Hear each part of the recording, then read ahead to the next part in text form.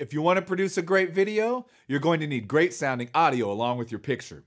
In part 1 of How to Hide Lavaliers, we showed you how to use sticky triangles made from 1-inch cloth camera tape. Another technique that works very well involves using a strip of moleskin and a safety pin. The safety pin is quick and easy to attach to the inside of wardrobe, and the soft, gentle texture of the moleskin reduces clothing friction while its padding insulates the mic from vibration.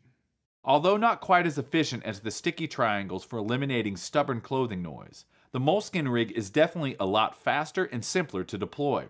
These pin-on mounts are great for t-shirts, hat brims, beachwear, athletic clothing, and all sorts of costuming. Just as with the sticky triangles, the first step is to form a small loop of cable close to the mic head about the size of a nickel. This loop is extremely important because it serves to block the cable noise and vibration, much like the way that the clamp jaws of the tie bar functions. Tie off the loop with a small piece of string or thread.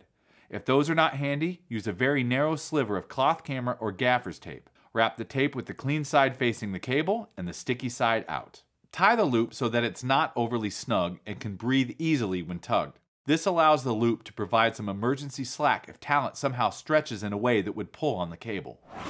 The next step is to wrap a strip of soft moleskin around the body of the mic capsule. Moleskin as well as generic equivalents can be found in the foot care section of any pharmacy and even most supermarkets. Choose the standard thin sheets, not the special double thick variety. Save time on set by pre-cutting a sheet into French fry shaped strips, the same height as your lavalier body. Begin by wrapping the moleskin completely around the body of the mic, sticky side against the mic and soft side facing out. Go around at least a couple times to prevent the metal safety pin from contacting the mic. Insert an open safety pin and then complete the wrap. Note that the locking guard of the pin is well secured and pointing downward.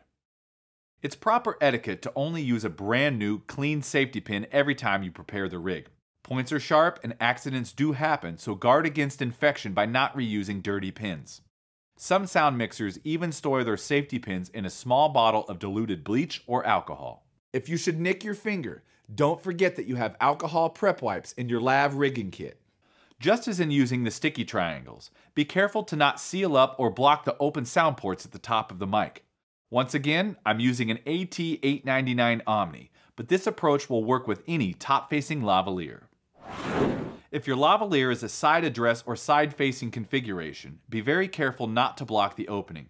If possible, just wrap the moleskin lower, leaving the upper portion of the mic exposed, and make sure that the safety pin will not contact the mic. For larger diameter or heavier mics, insert a second safety pin on the opposite side for additional support and to hold it snug against the clothing. These pin-on rigs are perfect for attaching to the inside of t-shirts and other closed front wardrobe. Just catch a few threads and then close the pin. For the best concealability, take advantage of logos or other design elements to distract from any visual telltales caused by pinning or taping. Don't forget to anchor and strain relief the rig by taping down the wire below the loop. Just as with our sticky tape rigs, you can go sideways under a collar or inside of a bra or halter top. Shoulder straps, neck wraps, even that towel casually draped over his shoulder at the beach or modestly wrapped around her torso after a bath. Check out some of the other videos in this series to learn more about lavaliers, including how to conceal them under wardrobe. In the video studio or on location, AUDIO-TECHNICA has you covered.